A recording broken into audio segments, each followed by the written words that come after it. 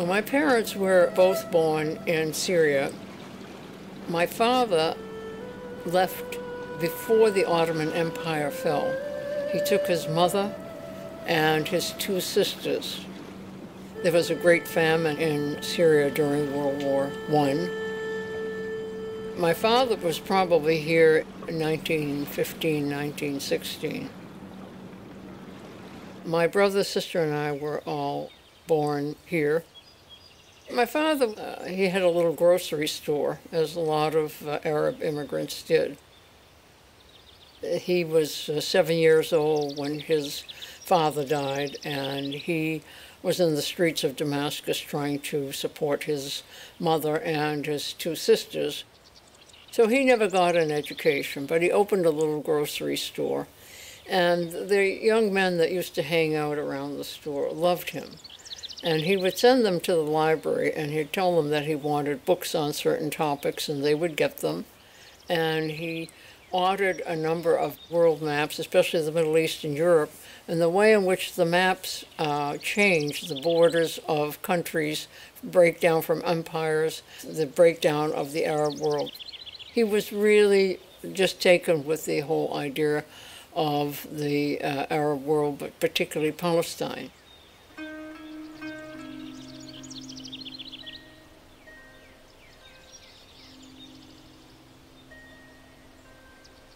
I remember at the age of 8, and that would be 1941, he took me aside one day and he said to me, my daughter, and he said this to me in Arabic. At that time I couldn't speak Arabic, but I understood what he was saying.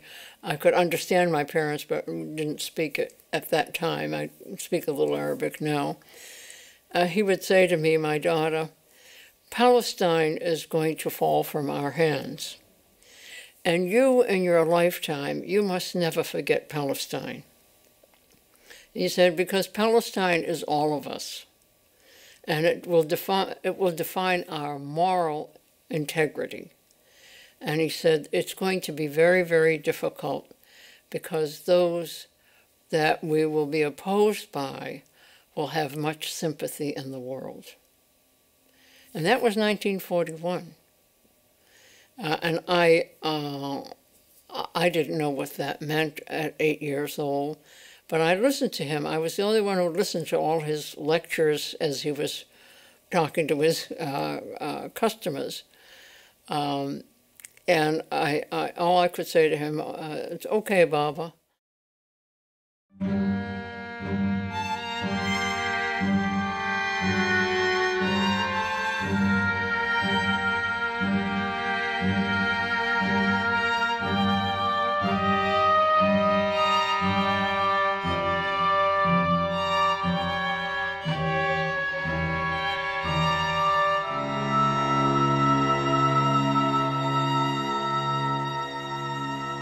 My father died young. I was 20 years old. And yet I managed to go to university. We were poor. My mother, who was not always well, her sister, she came to me one day and she said, well, what do you want to study? I said, philosophy. I realized that eventually that it wasn't philosophy that I wanted to major in. It was the questions of philosophy that philosophy couldn't answer, the meaning of life, and so forth. And so I went to sociology, which in the French tradition is a descendant of moral philosophy. I double majored with anthropology and did a lot of political science. Welcome. I'm Jocelyn Ajami, and you're watching The Arabic Hour. Today, we conclude our profile of scholar, intellectual, and activist Dr. Elaine Hagopian. Dr. Elaine C. Hagopian is Professor Emerita of Sociology at Simmons College, Boston. Dr. Hagopian is the principal founder of the Trans-Arab Research Institute and former president of the Association of Arab American University Graduates, AAUG, and she serves as the chief political interviewer for Arabic Hour Television in Boston. Hello and welcome to the Arabic Hour. My name is Ghanwa Hakim. On today's program, we focus on the crisis in Egypt with our guest, Dr. Hugh Roberts. Thank you, and we are happy today to welcome Hugh Roberts from Tufts. It's good to see you again. We started a conversation some time ago, and I guess it's going to be a continuing conversation. Welcome, I'm Jocelyn Ajami, and you're watching The Arabic Hour. Today we bring you part one of 3 programs on the topic Options and Opportunities for Resolving the Palestinian-Israeli Conflict. We're bringing it to you as a panel discussion moderated by Elaine Hagopian. Elaine, you are very known. You taught at Simmons 30 years. How did you meet with these Arab American intellectuals living in the United States? I was walking my first day at Smith through the library, and I was thinking that I am working class, and here I am in this very wealthy school. What am I doing here? Then I was walking through, there was this man at the water bubbler, and he looked up, and there were these very blue eyes, and a dark-skinned man, and he said to me, you're the Syrian girl. And he said girl. Feminism hadn't been dominant yet. And I looked at him and I said, yes, and I was wondering who he was. He said, come with me. There are 3 of us. I said, 3 what? He said, 3 Arabs. And he turned out to be Ibrahim Abu-Lughod. The 67 war occurred. And he called me one day and he said, we're going to form an organization of scholarship people who think and understand the Arab world, and I want you to be a part of it. And that is how I met all these many people, whether it be Hisham Sharabi, Abdin Jabata, Edward Said, Walid Khalidi.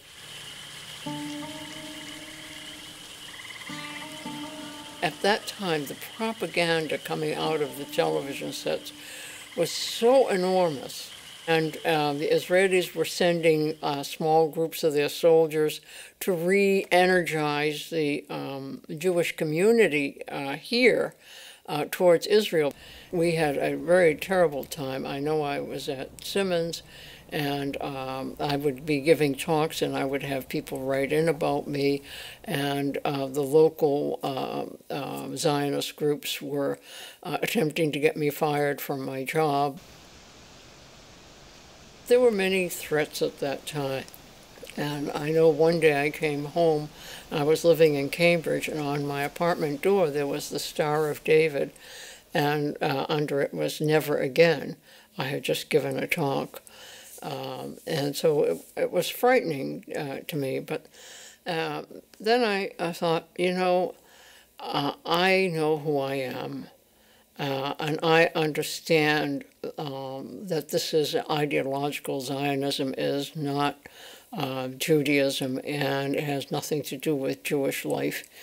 It has everything to do with Zionists who want to justify taking this land.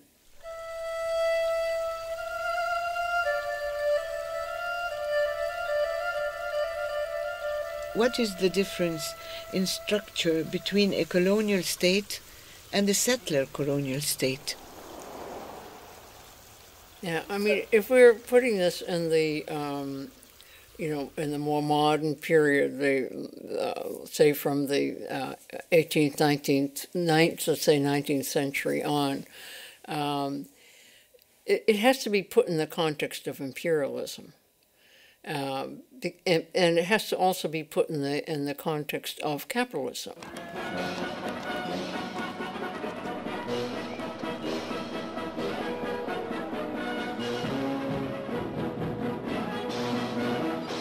The point is that we live in a world of nation states. They developed in the 19th and 20th century.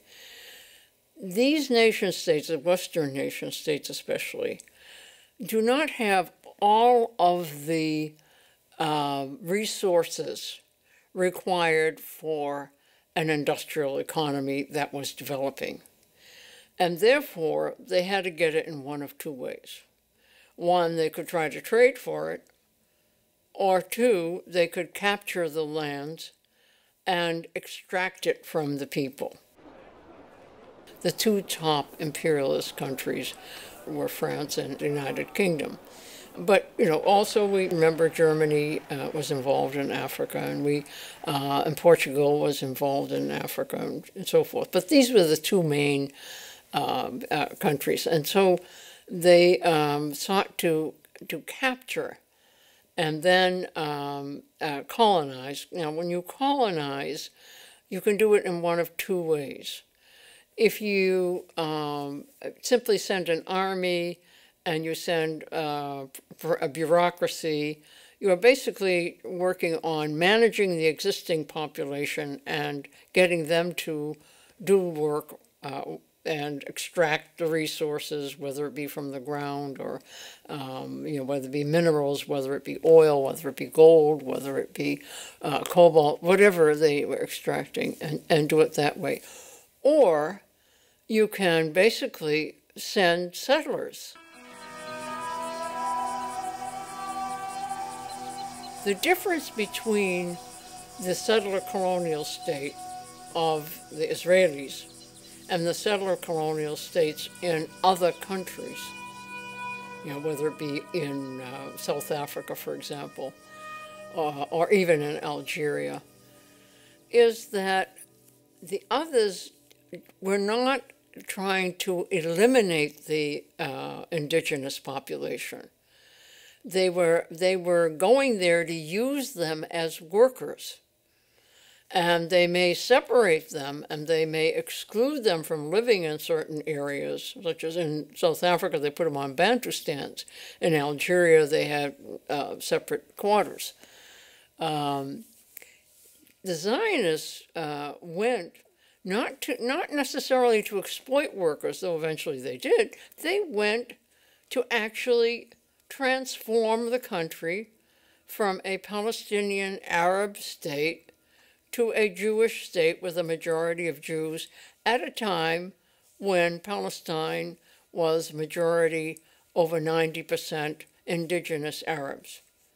There were indigenous Jews. They were the original Semitic Jews, and they were considered Palestinians or Iraqis or Syrians or whatever country they were from. But they were part of that culture of the Middle East. These were European Jews, as you know, who came and settled. And therefore, they became part of a Western country. Now, they had no mother country. Most colonial settler states have a mother country that supports them. They did not have a mother country. They used the United Kingdom originally, then the United States. Way back in the early days, they imported large numbers of Arab Jews, of Jews from Arab countries, Mizrahim, Sfaradim, people from places like Iraq, Yemen, Morocco, Syria. These people are ethnically Arab. They were never part of the Zionist original plan for the colonization of Palestine, Israel, which was to be done by Ashkenazi Jews, Jews from Europe. They had no place in their scheme for Arab Jews. These Arab Jews were brought in after the Holocaust, because with the Holocaust, with the death of the 6 million, however many it is, that the Nazis murdered, Israel lost its constituency, lost the population that it was due to have. So they had to fall back on importing non-European Arab Jews to replace Palestinians. The idea ultimately is to replace Palestinians, not to exploit them. They went to get rid of the population.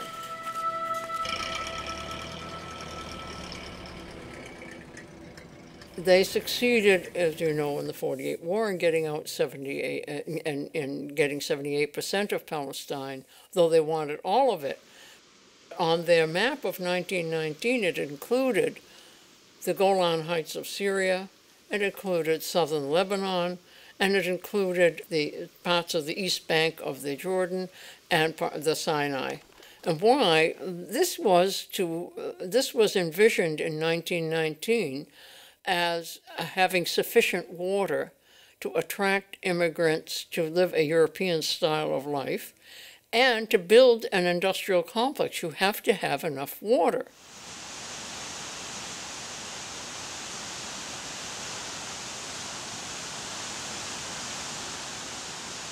And if you go back and read Ben-Gurion very carefully, he says in one letter, they were criticizing him for accepting, the partition plan and whatnot as a tactical move. He accepted it as a tactical, not as the final move.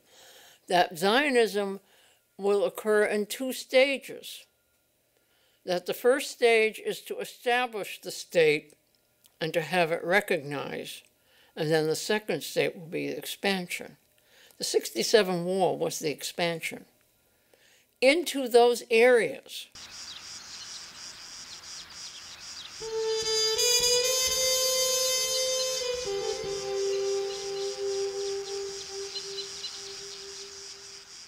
They annexed, of course, the Golan Heights in 1981, which is where the richest water sources are.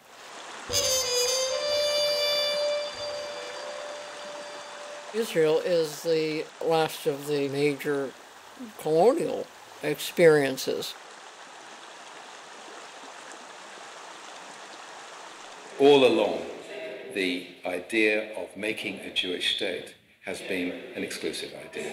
A Jewish state hasn't been a state that can be a haven for Jews, along with other people. A Jewish state has always been imagined as a state for only Jews. They even go so far as sometimes as to call it a Jewish democracy, which is, of course, a contradiction in terms. Imagine a white people's democracy, or a men's democracy, or any other kind of ethnically specific democracy. It doesn't work. Democracy is universal, Jewish is particular. The idea of a Jewish democracy is a contradiction in terms, but that's what they have always been after, is an exclusively Jewish state. Now, you can't imagine an exclusively Jewish or anything else, Catholic or African or whatever state, in somebody else's country, without having to dream of getting rid of those people in order to achieve it.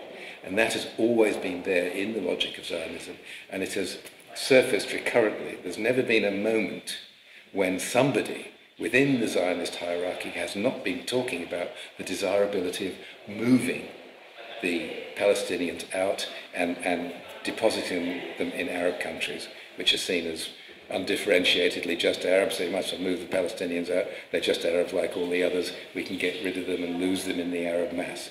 That ideal has been there all along. Whether or not you can achieve it is, of course, an entirely different matter, and it does seem to me that in the present world, it is not viable for Israel to contemplate the sort of behavior. They got away with it in 1948 with the Nakba, when they drove between 700,000 and 800,000 Palestinians were driven out of their homes. Moreover, worse than that, then procedures were set in place to prevent them coming back.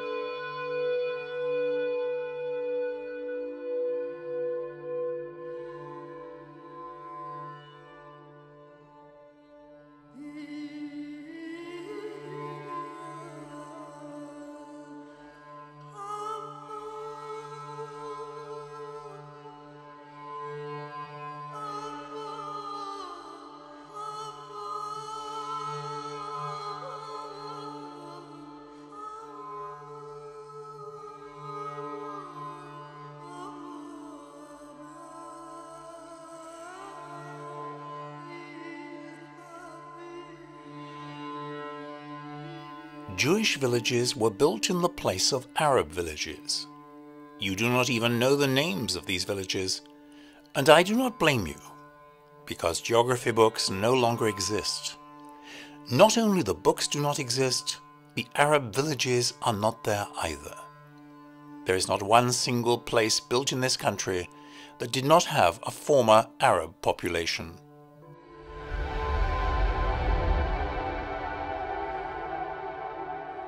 Many noted Israeli leaders have called Palestinians cockroaches, that these people are nothing and they're a nuisance. And this brilliant concept that Edward Said developed is very important. Today's Orientalism, and a very good article by Adam Schatz on this, is different.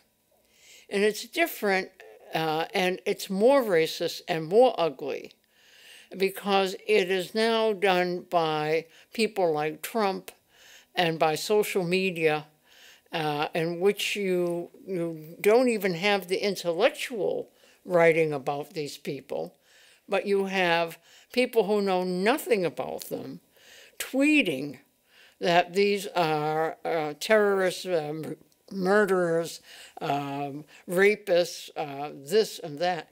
And so it doesn't even have what Edward used to call, sort of power, manacled thinking. It's not simply that your thinking is chained and uncontrolled, but it wasn't vicious the way today's hatred of Muslims and Arabs are. Well, my interest in Orientalism began for two reasons. One was an immediate thing, that is to say, the Arab-Israeli War of 1973, which had been preceded by a lot of images and discussions in the media and the popular press, about how the Arabs are cowardly and they don't know how to fight and they're, always going to be beaten because they're not modern. And then everybody was very surprised when the Egyptian army crossed the canal in early October of 1973 and demonstrated that, like anybody else, they could fight. And the second one, which has a much longer history in my own life, was the constant sort of disparity I felt between what my experience of being an Arab was and the representations of that one saw in art. And, the fact that those representations of the Orient had very little to do with what I knew about my own background in life. So I decided to write the history of that. If somebody, let's say in the 1850s or 60s, in Paris or London, wished to talk about or read about India or Egypt or Syria, there would be very little chance for that person to simply address the subject, as we like to think, in a kind of free and creative way. A great deal of writing had gone before, and this writing was an organized form of writing, like an organized science, what I've called Orientalism. And it seemed to me that there was a kind of repertory of images that kept coming up. And the more I looked, the more I saw that you didn't get what you could call realistic representations of the Orient. And this extended even further into descriptions of the Arabs by experts, people who had studied them. And I noticed that even in the 20th century, some of the same images that you found in the 19th century. And then you read somebody in the 1920s, and they're more or less saying the same thing. April the 16th, 1979. In an angry, provocative new book called Orientalism, Edward Said, professor of English and comparative literature at Columbia University, argues that the West has tended to define Islam in terms of the alien categories imposed on it by Orientalist scholars. He summarized the thesis of Orientalism in this article for Time. One of the strangest, least examined, and most persistent of human habits is the absolute division between East and West, Orient and Occident. Almost entirely Western in the origin, this imaginative geography that splits the world into unequal, fundamentally opposite spheres has brought forth more myths, more detailed ignorance, and more ambitions than any other perception of difference. The differences between different kinds of Orientalisms are, in effect, the differences between different experiences of what is called the Orient. I mean, the difference between Britain and France on the one hand and the United States on the other is that Britain and France had colonies in the Orient. I mean, they had a long-standing relationship and imperial role in a place like India. And the same with the French in North Africa, let's say Algeria or Indochina. Direct colonial experience. In the case of the Americans, the experience is much less direct. I mean, there's never been an American occupation of the Near East. The second big thing, I think, that differs in the American experience from the British and the French of Orientalism is that American Orientalism is very politicized by the presence of Israel, for which America is the main ally. And what you have, in effect, is the creation of a Jewish state in the middle of the Islamic Oriental world. And the sense that because it's a Jewish state and a Western state, self-declared, there's a greater coincidence between American interests there. I think the presence of this other factor, which is very anti-Islamic, where Israel regards the whole Arab world as its enemy, is imported into American Orientalism.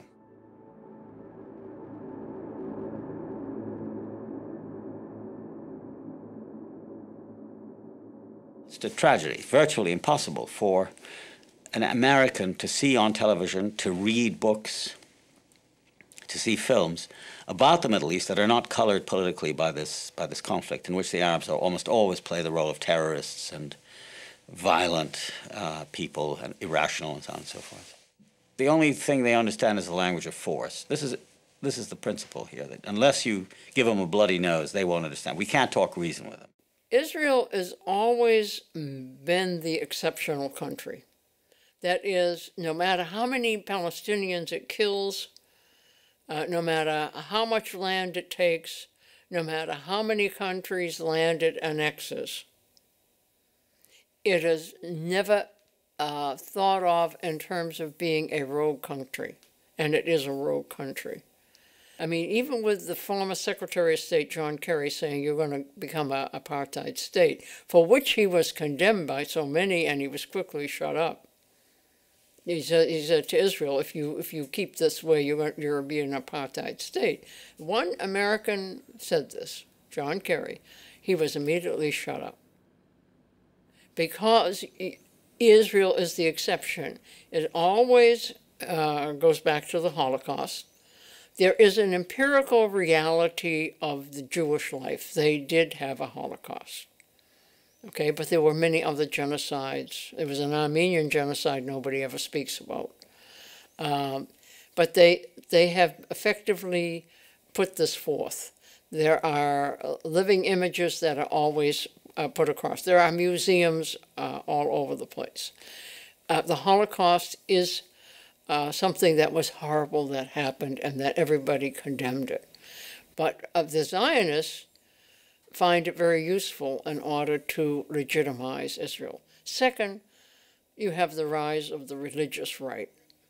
And both in Israel, where they say God gave them the land, and the evangelicals here, and evangelicals that were in the United Kingdom, who actually wanted to see a Jewish state in order to get rid of Jews and to bring about the end times.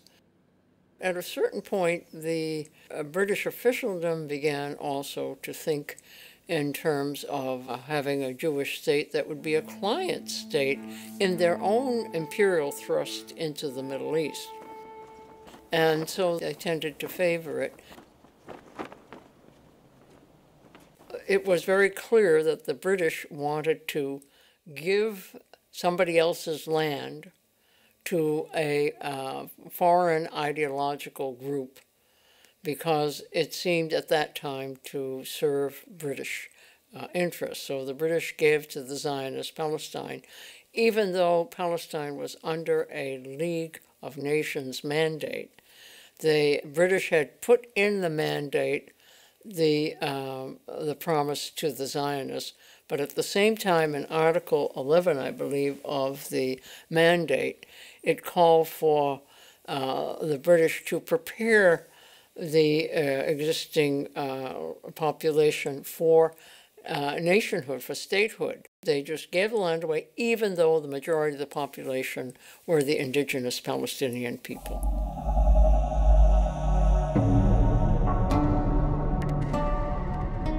The interplay between British domestic and imperial considerations, Jewish Zionist lobbyists and Christian Zionist prophetic politics would lead to the Balfour Declaration, which promised a Jewish homeland in Palestine.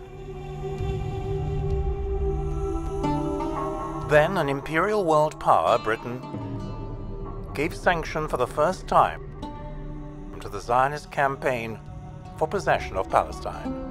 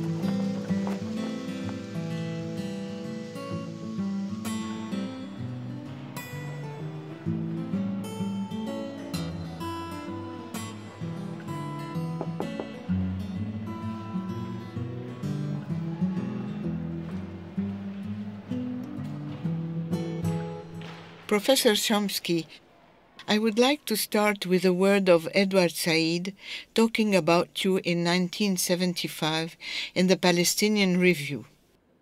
He says, "There are men whose humanity is armed with learning, with an indefatigable energy for seeking out uncomfortable truth and little known because deliberately buried facts." So I wanted to start with this saying of Edward Said, whom you know very well. Yes, we were a mutual admiration society. Yes. In the text of your lecture given at Columbia at the Memorial of Edward Said, December 2009, you say, "I think the greatest singular achievement of Said as literary critic has been to put imperialism at the center of Western civilization. There is an almost remarkable tendency to not mention imperialism as shaping the contours of Western civilization. In literary criticism and historical writing, there are two times, before Orientalism and after Orientalism. And my question is, in the light of Orientalism, can you explain what is imperialism?" There are many efforts to define the term. I think we all know pretty much what it means. It means the exerting of the power of one state over the people and society of others. It can take many forms, direct conquest, harsh sanctions, current U.S. mode of imperialism. In the case in question, there has been basically a 1,000-year war of the North against the global South, borrowing the phrase of the eminent historian of the Middle East, William Polk. And as he points out, the war against the global South is mostly the war against the Muslim South.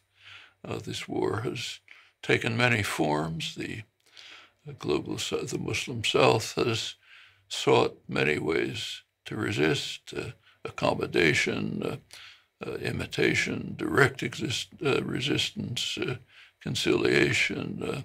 Nothing has worked. The final stage, the current stage, is a kind of jihadism. In fact, Polk's great work on the subject is called Crusaders and Jihadis.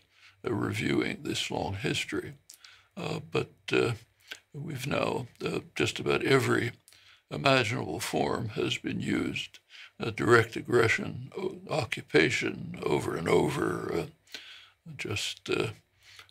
Yesterday we heard a new stage in the direct support for direct aggression and occupation. The U.S. government's announcement that it now will violate the judgment of the International Court of Justice, which declared all settlements, all Israeli settlements in the occupied territories to be illegal. Even the U.S. Justice Bergenthal, gave his accord to this in a separate statement. Yesterday, the Secretary of State declared that the United States no longer abides by that. So here's a case of aggression and occupation, which is officially recognized by the United States instead of merely supporting it as it's been doing all along and blocking efforts to negotiate a settlement. So aggression and violation are one form of imperialism. Brutal sanctions are another form. There's only one country in the world that is powerful enough to impose sanctions, which it does freely. That's the United States. Sanctions issued by the United States, in fact, apply not just to the state that's sanctioned, but to every other country. So when the U.S. declares sanctions against Iran in order to try to destroy its economy, undermine its regime, European countries don't agree, but they have no choice but to accept U.S. orders. The U.S. essentially runs the international financial system, and countries that disobey the orders of the Godfather will be duly punished.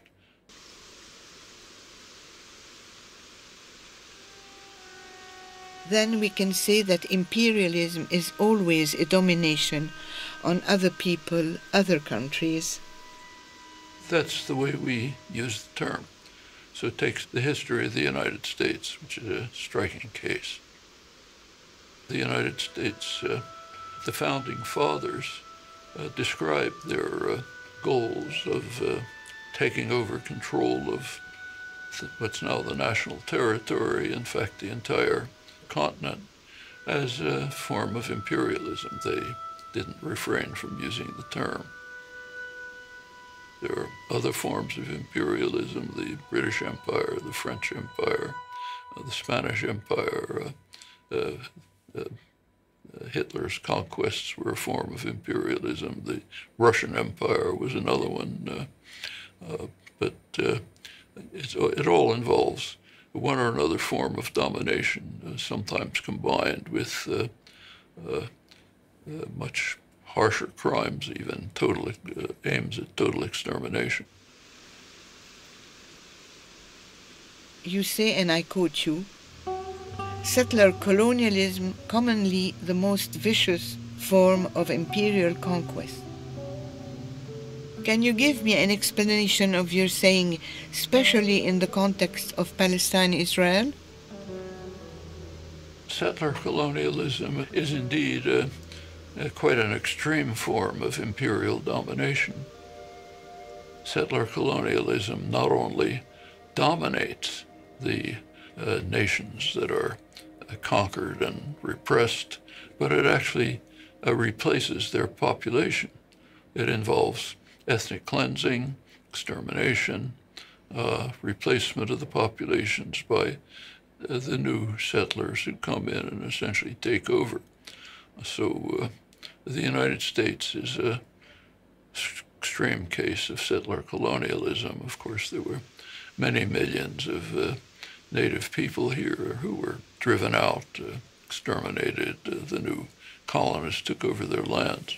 Another case is Israel's entire existence. It was a form of settler colonialism. It essentially the initial Zionist, some call it invasion, whatever term you want to use, the emigration to the former Palestine, There were, I think, possibilities for accommodation and integration, but they didn't last very long. But the formation of Israel in 1948, the conquests that took place that year, left Jewish domination of most of the country, about half the country. The other half was taken over by Jordan in a tacit agreement with the Zionist movement. The Palestinian population was mostly expelled, many killed, some remained in the West Bank, the Jordanian area, a few in the Jewish area. Then in 1967, the outcome of the war was that Israel took over new territories, new Palestinian territories, the West Bank, the Gaza Strip, and has since been carrying out extensive further settler colonialism, establishing an extensive settlement structure. In the West Bank, Israel has moved in hundreds of thousands of settlers. It's expanded what used to be Jerusalem to about 5 times its size, taking in Palestinian villages. Policy has been pretty clear since about 1970 that to try to establish what will be a greater Israel with the settled areas integrated into Israel by vast infrastructure projects. The remaining Palestinian population is segregated into small enclaves. There's almost probably 160, 170 of them now. But the Israeli settler colonial project is a striking case now, again, underway before our eyes. Professor Chomsky, I heard you on Democracy Now!, and I want to ask you about the role of Great Britain in the implementation of the Zionist project in historical Palestine. Well, after the First World War, the former Ottoman Empire, which included Palestine, was essentially taken over by Britain and France, and they carved it up in a secret agreement, Sykes-Picot agreement, for their own interests, not giving any attention and concern to the interests of the local population. That was irrelevant. France took Lebanon and Syria. Britain took what's now Palestine and Iraq, and created what were called mandates under the League of Nations, which in theory were supposed to lead to independence and at least some degree of local sovereignty, but in practice meant developed in accord with the interests of the dominant powers. Britain authorized the establishment of what was called a Jewish national home.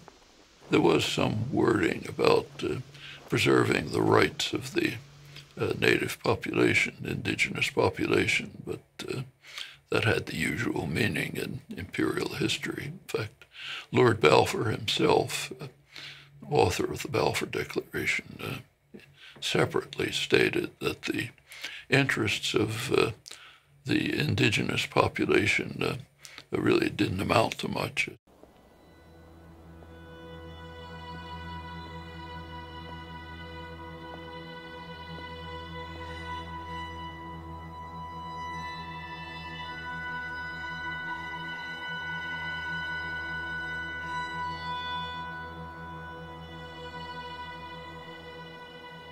British, it was somewhat varied, but effectively it supported the Zionist immigration project.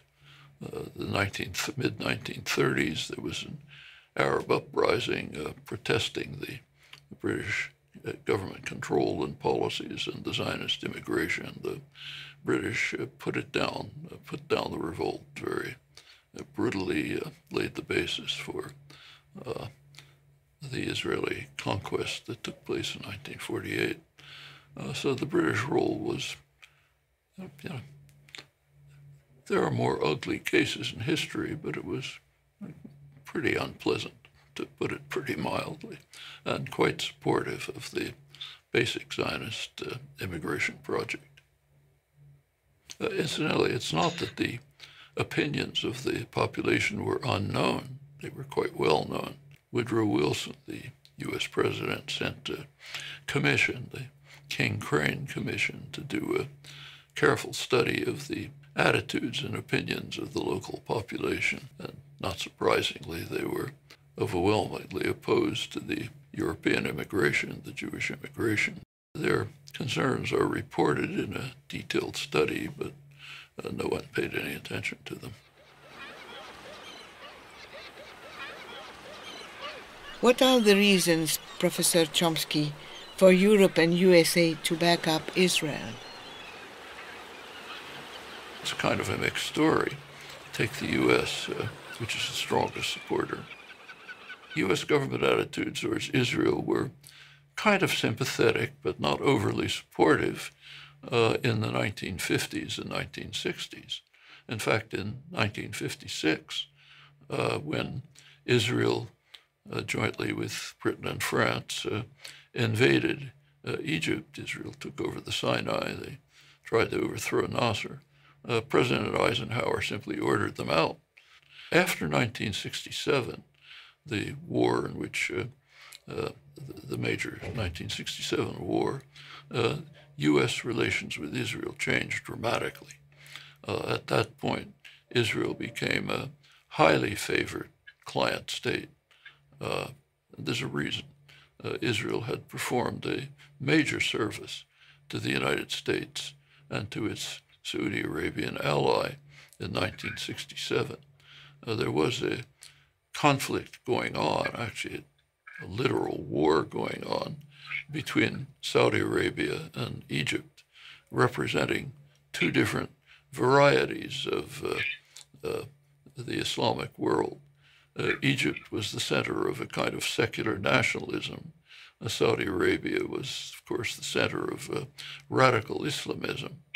The United States, very much like Britain before it, tended strongly to support radical Islam in opposition to secular nationalism, which was considered much more dangerous. Israel destroyed the centers of secular nationalism, a major gift to the United States that firmed up the relationship between the United States and Israel. All the way back to 1948, the U.S. military, the Joint Chiefs of Staff, had been impressed with Israel's military prowess and considered it to be a potential military ally of the United States in the region. That increased through the years, and Israel became recognized to be a strategic asset, as it's called, a base for American power.